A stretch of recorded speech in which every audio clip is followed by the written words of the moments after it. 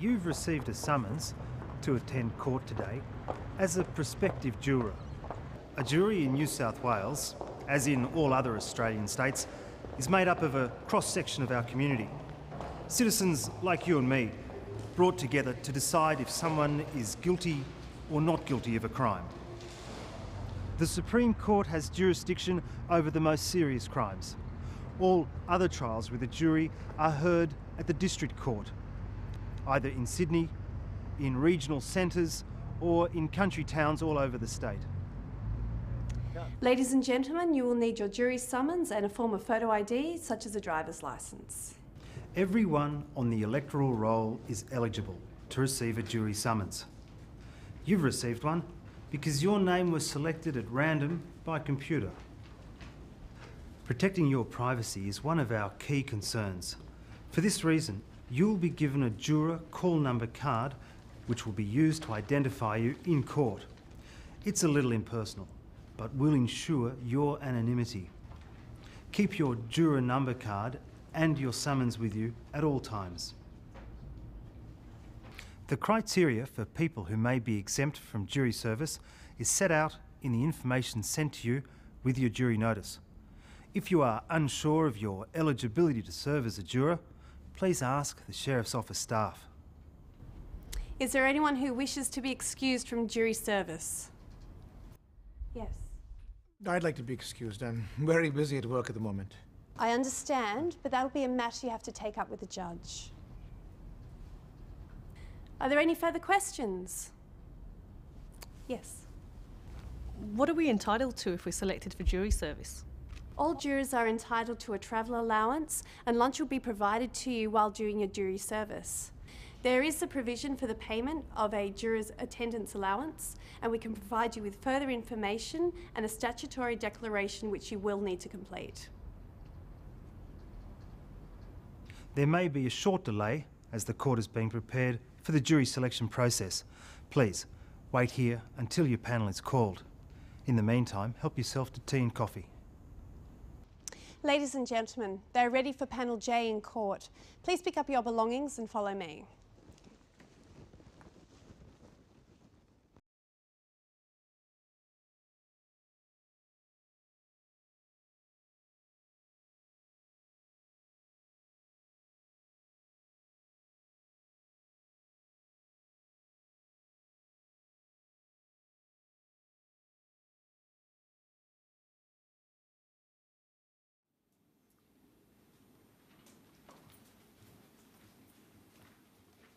Before a trial can begin, there are several important processes to complete, and all of them involve the jury.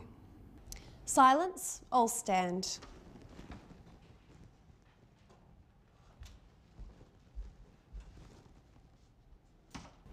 Yes, Mr. Crown. I present an indictment against John Bates. Arraign the accused, please. John Bates, you stand indicted by that name that on the 16th of January this year at Sydney in State of New South Wales, while armed with a dangerous weapon, you robbed Deborah Smith of a sum of money, the property of the National Australia Bank. How do you plead, guilty or not guilty? Not guilty. Your Honour, I appear on behalf of the accused, Mr. Bates. Members of the jury panel, you're about to be given some information which may cause one or more of you to ask to be excused from serving as a juror in this particular trial. Please listen very carefully to what is said. Before a criminal trial begins, the Crown Prosecutor reads a list of the names of witnesses, potential witnesses, or people otherwise involved in the case. He or she also gives a brief outline of what the case is about. This is to allow any prospective jurors to make it known to the trial judge if they know anyone associated with the trial, or if they feel that the subject matter of the particular trial is such that they could not act impartially, but could serve in another trial involving a different kind of allegation.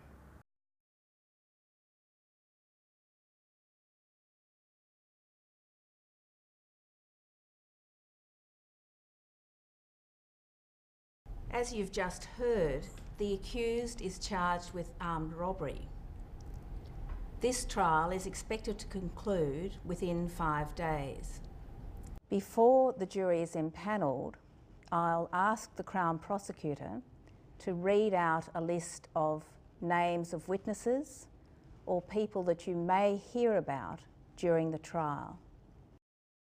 Members of the jury panel, in this trial the Crown intends to call the following witnesses: Fred McDermott, James Robinson, Daniel Kudare, Cameron Healy, Shirley Jones, Michael Jones.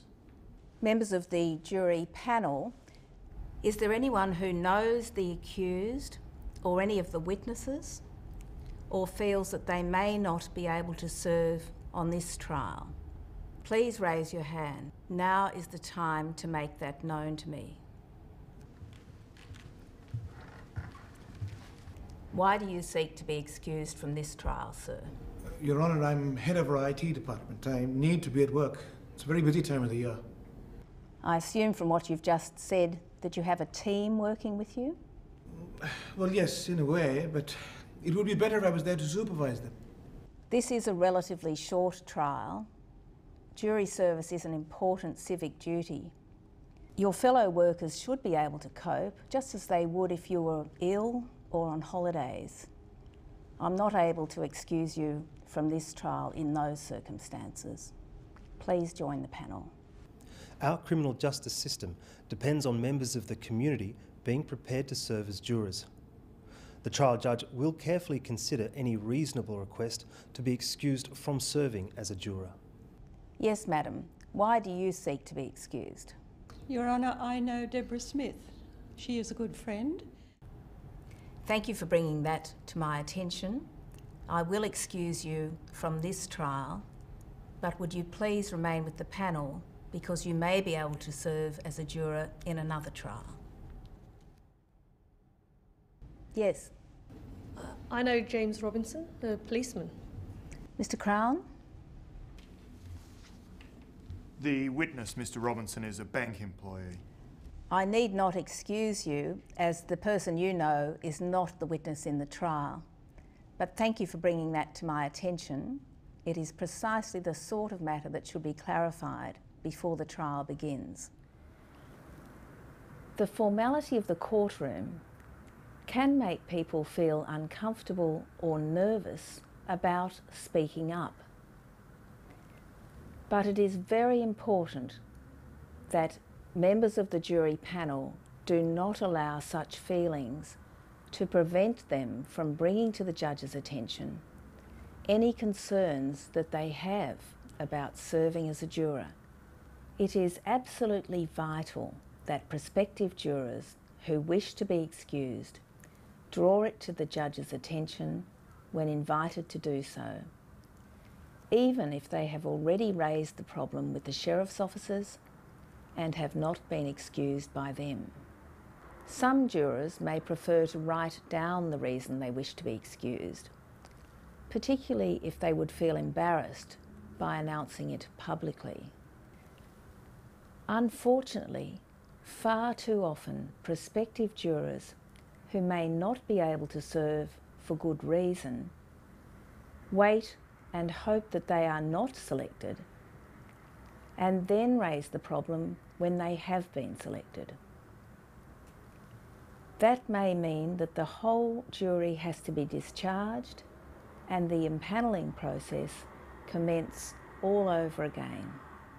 Obviously, this is a serious inconvenience to the jury just selected and to the prosecution and the defence, who are ready to start the trial. It may mean that the trial is delayed for a number of days because it may require further people being brought in from the community to form another panel. Members of the panel, please have your juror number cards out.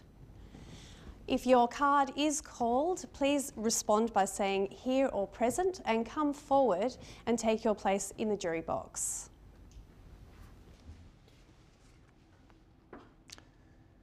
Panel J, juror number 61055. Here.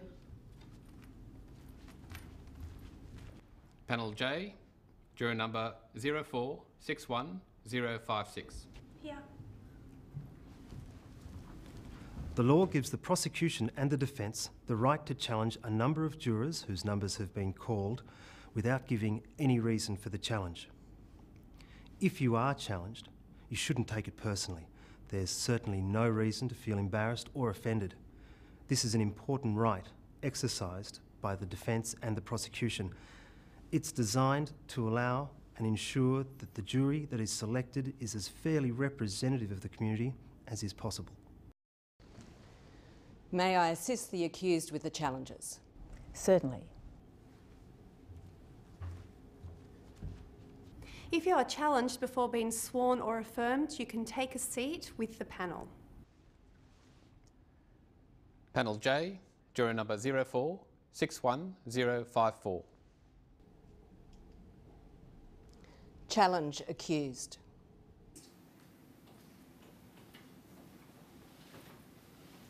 Panel J, juror number 0461003. Challenge, Crown.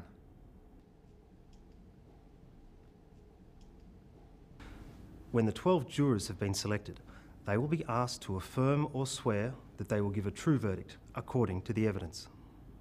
All jurors must swear an oath or make an affirmation. This is a solemn promise to decide the case only on the evidence as presented in the courtroom. While the jurors are being sworn in, let's take a moment to look at who's who in the courtroom.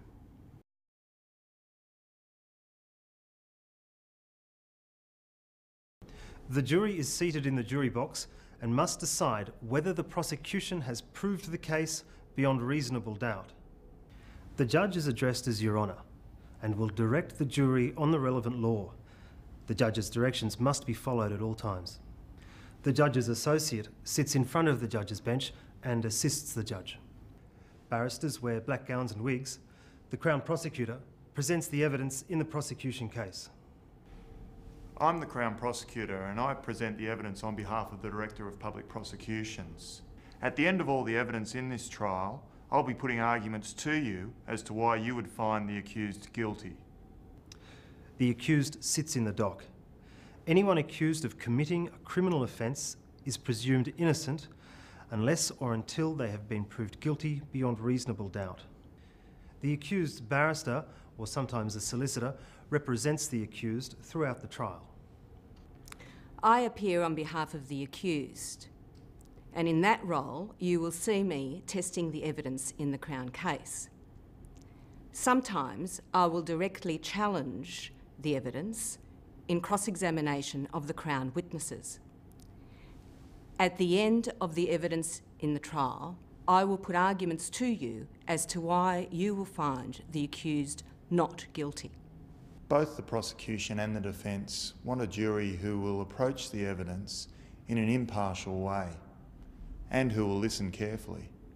A jury should keep an open mind until all the evidence is presented and until the competing arguments about the evidence are made. The court officer cannot, under any circumstances, discuss the case with the jury. If you have a question about the trial or your participation in the trial, then write a note and the court officer will give it to the judge. The role of the New South Wales Sheriff's Officer is to ensure the safety of all persons in the courtroom, identified by their uniforms. Sheriff's officers may also be present to assist jurors on their arrival at court. There will always be a sheriff's officer or a court officer in the courtroom. At some stage, the jury must choose its representative or foreperson. That person will sit in the front row, closest to the judge. It is the foreperson who will deliver the verdict at the end of the trial on behalf of the jury. Other than this, that person will play no greater nor lesser role than any other juror. Everything said in court is recorded in some way by the court reporter. The judge will make some opening remarks to explain to the jury what will happen as the trial proceeds. The judge will then ask the Crown Prosecutor to give the jury an outline of the case before the evidence is presented. Members of the jury, you will now hear an opening address from the Crown Prosecutor. The purpose of this address is to give you an overview of what this case is all about.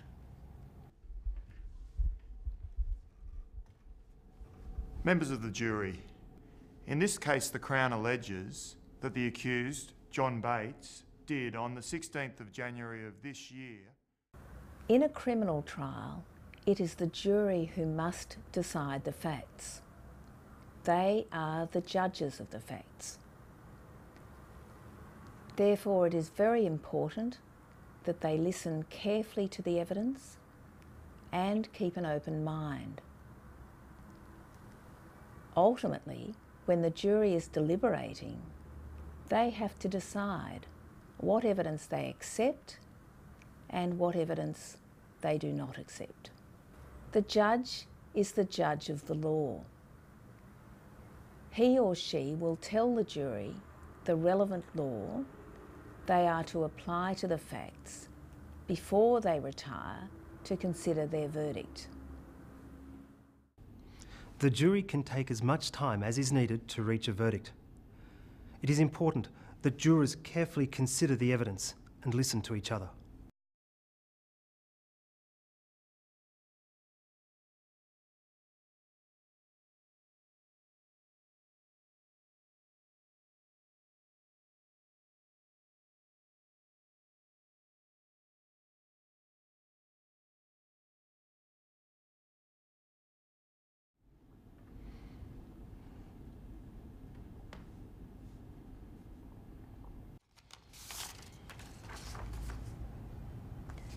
The jury has reached a verdict.